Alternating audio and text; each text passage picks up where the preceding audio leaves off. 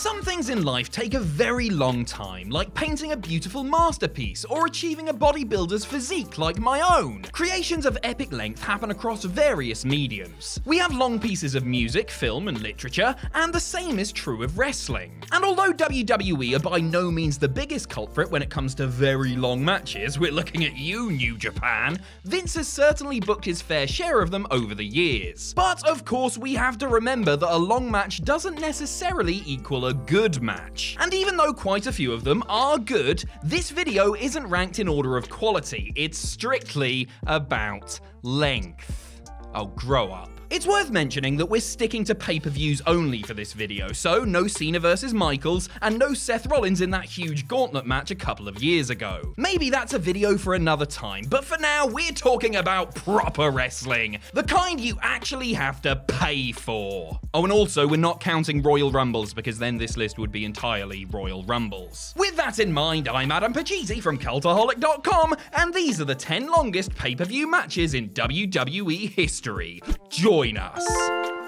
But first up, a brief honourable mention. Let's quickly go back to Payback 2017 and everyone's favourite match of all time, Bray Wyatt and Randy Orton's House of Horrors. A quick refresher, after their big title feud ended with insects being projected onto the canvas at WrestleMania, WWE decided, hey, we're onto something good here, let's keep it going. So despite ending up on different brands thanks to the Superstar shakeup, Wyatt and Orton faced each other one more time. Orton travelled via limousine to Bray's House of Horrors, they brawled hilariously all over the place, and then showed up to the pay-per-view a little while later to finish the match. Apparently the House of Horrors is pretty near the SAP Center in San Jose. Jinder Mahal interfered to cost Randall the match, but Bray didn't win the title because the gold wasn't even on the line. It was great. Anyway, according to Wikipedia, it's impossible to determine the exact length of this match due to its half pre-taped nature. So sorry to all the House of Horrors mega fans out there, and we know you're watching, this only gets an honourable mention. Now, on to the top 10. Number 10, the 7-way Elimination Chamber match at Elimination Chamber 2018,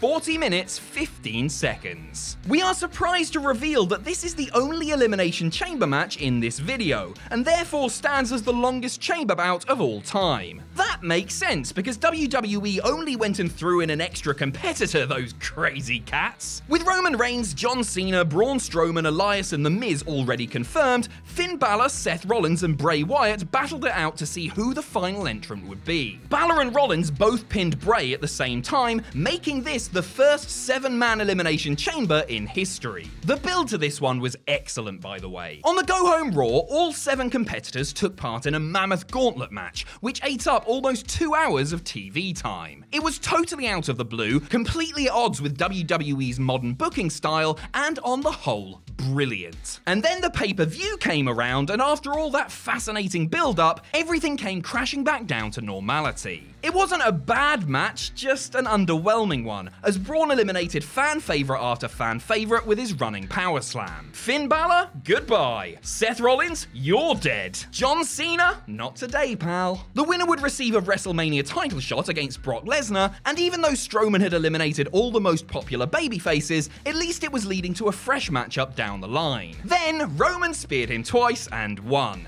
If you listen closely, you can hear the internet crying from here. It wasn't all bad news for Braun, however, as he did win gold at WrestleMania after all, in the tag division, with a child. Number 9, the 20-man Survivor Series elimination tag match at Survivor Series 1988, 42 minutes and 12 seconds. It's honestly a miracle that Survivor Series has held on to its Big Four status as long as it has. We're surprised that Vince hasn't gotten bored and replaced it, especially with groovy modern concepts floating around like Money in the Bank and Saudi Arabia. But Survivor Series continues to hang in there like a drunk uncle at a wedding, and we're pleased about that. It's nice to know that in a post-Attitude Era world, the old-fashioned elimination tag match still has its place. So now let's go back to 1988, the second ever Survivor Series, for our next contest. And this wasn't any normal elimination tag, this was a 20-man elimination tag. Now that may sound excessive, and it is, but there's something quite charming about it in hindsight. First, let's run down the teams. On the babyface side, we had the Rockers, the Hart Foundation, the British Bulldogs, the Powers of Pain, and the Young Stallions. Representing the heels, Demolition, the Brainbusters, the Fabulous Rougeaus, the Bolsheviks, and everyone's favourite, the Conquistadors. The first thing to notice is that, yes, this match looked absolutely ridiculous. The event took place in Richmond Township, Ohio, and when the men on the apron threatened to outnumber the local population, something's not quite right. It's also noticeable just how loose the structure of this match was, certainly when compared to modern Survivor Series contests. Remember though, WWE fans in 1988 got excited over a drop toe hold, so tightly choreographed action wasn't exactly the priority here. A story emerged towards the end though, as Mr. Fuji ditched poor Axe and Smash, allowing Barbarian and Warlord to pick up a tainted victory. A double turn in the middle of a 40-minute elimination tag? Their audacity knows no bounds. Honestly, this match is quite compelling to look back on in its own rustic way.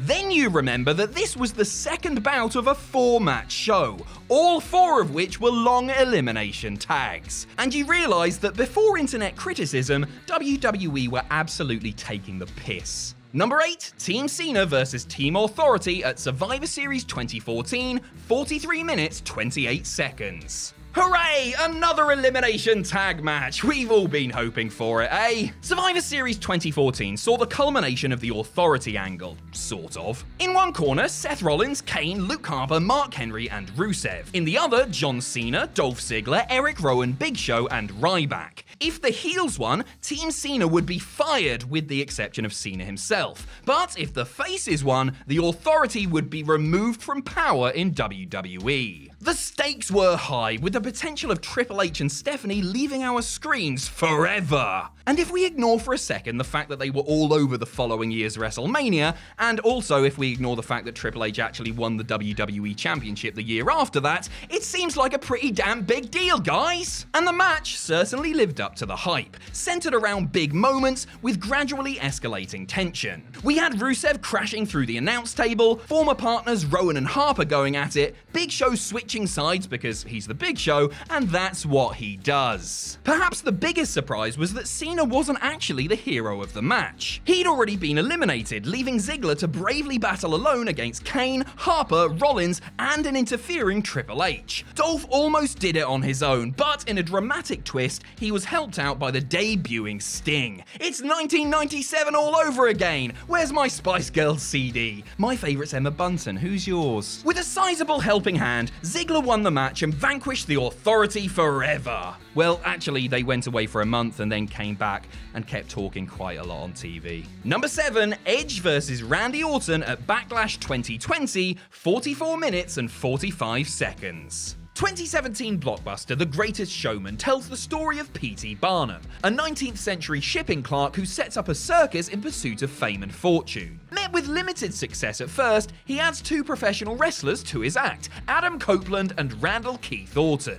The pair of them put on the single greatest wrestling match of all time, and everybody becomes rich beyond their wildest dreams. The end. Anyway, so Backlash was weird this year, wasn't it? Yes, Edge and Orton's last man standing match at WrestleMania drew criticism for being too long, but it was their eventual rematch that makes it onto this list, clocking in at almost 3/4 of an hour. Preemptively billed as the greatest wrestling match ever, it was almost as if Vince was taking a deliberate shot at smarky internet basement dwellers like ourselves. And like you as well, let's not dance around that. The theatrics were ramped up even further with piped-in ring announcements from the legendary Howard Finkel, and even snippets of the actual bloody song from The Greatest Showman. In fairness to Edge and Orton, the match was an excellent one, easily better than their original WrestleMania contest. And yes, the lack of a live audience allowed it to be pre-recorded and stitched together, but the pair put on a compelling, well-structured match all the same. It was Orton who picked up the win in the end, pulling off a sneaky low blow behind the referee's back and punting Edge in the head to secure victory. Then P.T. Barnum stepped away from the limelight to spend more time with his family and handed control of the circus to Zac Efron,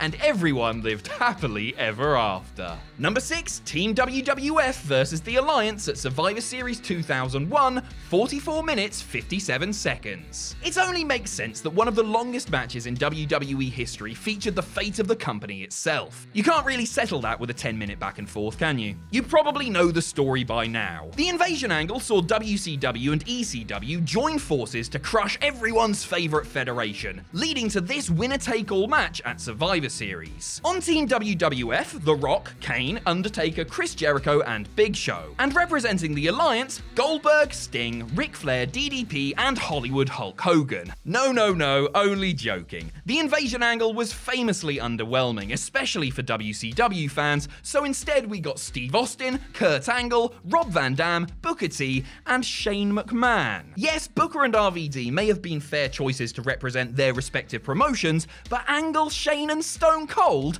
they're about as WWF as it gets. And even though Austin had wrestled on the other side of the divide earlier in his career, he also kind of won the Monday Night Wars for Vince, didn't he? Thankfully though, the match was still as dramatic and intense as you would expect. Jericho turned on Team WWF, Angle turned on the Alliance, and it all came down to an epic showdown between Rock and Austin. Well, Rock, Austin, and Angle, who was still very much on hand to blast Stone Cold with the title belt, tipping the match fully in the Fed's favour. This was pure Attitude Era sports entertainment, with swerves, turns, interference, and of course Vince McMahon stealing the limelight in the end. Look at that celebration. You'd think he just pinned Austin himself. Number 5, Triple H versus Shawn Michaels at Bad Blood 2004, 47 minutes, 26 seconds. This is a bit of an insider secret, but at certain points of their career, the Clique thought quite a lot of themselves. So when Shawn Michaels made his in-ring return in 2002, it makes sense that he and best buddy Triple H would face off in numerous epic-length matches, showing the ignorant marks what real wrestling looks like. For the next couple of years, the pair were involved in a lot of drawn-out clashes. There was Shawn's excellent comeback in the street fight at SummerSlam,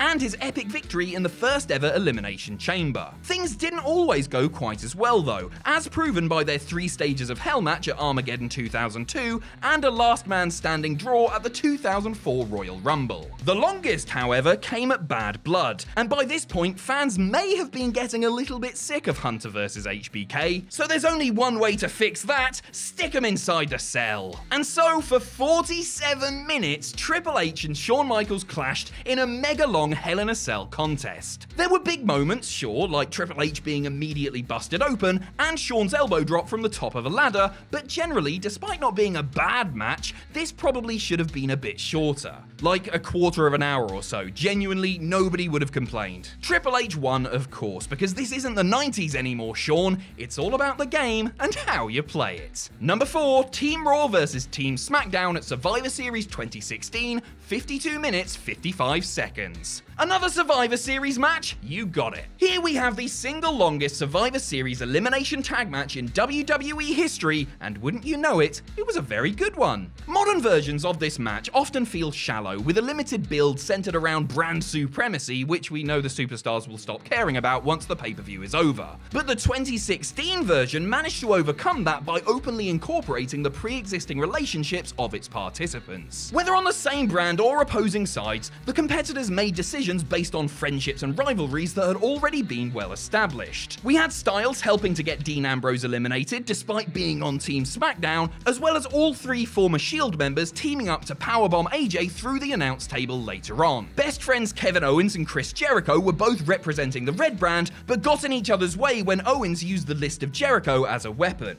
KO was disqualified, and a devastated Y2J, still mourning the loss of his beloved list, fell victim to Randy Orton. Speaking of Orton, he continued his excellent Survivor Series record by winning the match alongside Bray Wyatt, and even saved his stablemate from a Roman Reigns spear towards the end of the bout. This was all part of a plan to win Bray's trust, allowing Randy to eventually beat him for the title at WrestleMania. Another example of storylines being allowed to exist within this match, rather than being temporarily put on hold.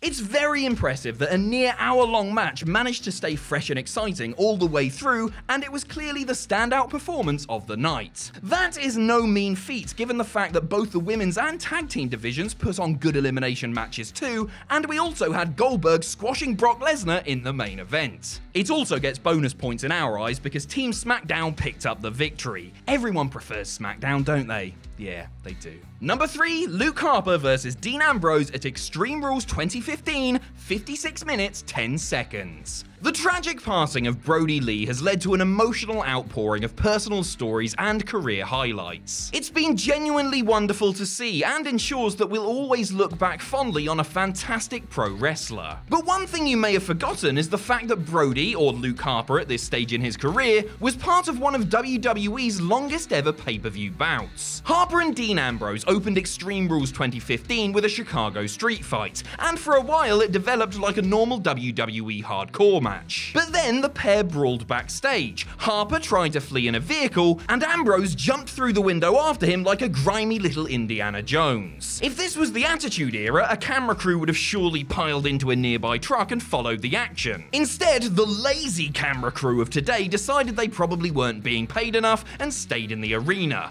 Bloody millennials. Anyway, the show progressed as normal with no end to the previous match being formally announced. Dolph Ziggler beat Sheamus, the New Day won the tag team titles, and then finally the pair returned and just carried on with their match. Ambrose eventually won with Dirty Deeds, and in an unconventional way, this match stands as one of the longest in WWE pay-per-view history. Isn't this list fun? Number 2, The Rock vs Triple H at Judgment Day 2000, 1 hour, and Randy Orton vs John Cena at Bragging Rights 2009, also 1 hour. There was no way of separating these Iron Man matches as both lasted exactly 1 hour. You could maybe argue that time seems to go a lot quicker as we get older, which would mean that Rock vs Triple H would be the longer of the two, but that's silly and we won't consider it again. What we're saying though is that we really wish we were young again. The effort of all 4 men in these matches can't be faulted, but we have to give extra credit to Big Dwayne. After battling Triple H, the strongest and best wrestler in all of the galaxy, for an entire hour, he lost because Undertaker interfered and accidentally gave Hunter a fall via DQ. That was enough for Triple H to triumph 6 falls to 6 and take Rock's title from him in the process. To make matters worse, it wasn't even the cool zombie Undertaker we all know and love. The Phenom had reinvented himself, like when your mates go off to uni and pretend they're really into yoga or real ale. Taker had clearly signed up for the Motorcycle Society at the Freshers' Fair, returning as a weirdly alive biker. Still, the match was an engrossing one and is remembered fondly, even if the American Badass gimmick has more of a mixed response these days. Now on to Bragging Rights 2009, where John Cena and Randy Orton clashed over the very same title.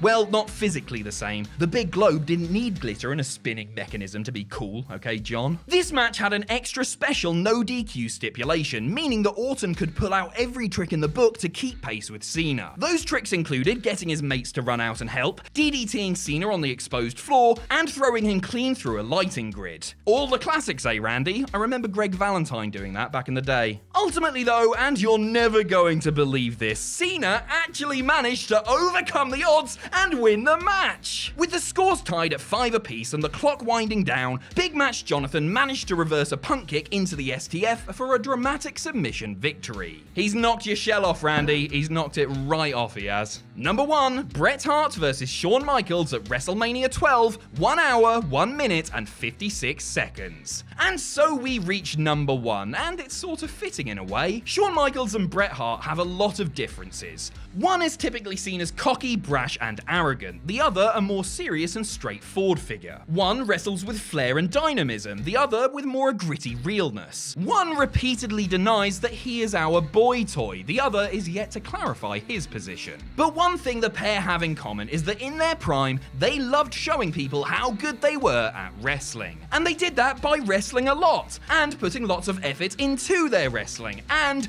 doing it for a long time. Never was that more apparent than the main event of WrestleMania 12, an infamous hour-long Iron Man match that continues to divide opinion. Some will see it as wrestling at its finest. 2 elite professionals going at it for an hour without a single fall scored for either man. Others will say, no falls? That's bollocks. But whatever your opinion, the endurance and dedication of the pair has to be applauded. And even though there were no falls in the regulation 60 minutes, HBK did finally put Bret away in sudden death overtime, nailing a sweet chin music to finally make his boyhood dream come true. But in all honesty, it's probably not either man's shining WrestleMania moment. 1 year later, Bret would face Steve Austin in one of the greatest Mania matches of all time, and Shawn has had numerous classics to pick from on the grandest stage of them all. But despite that, we can say one thing for certain about this match. It's definitely the longest WWE pay-per-view bout of all time. You know what? That's not as profound an ending to this video as we were hoping for, really.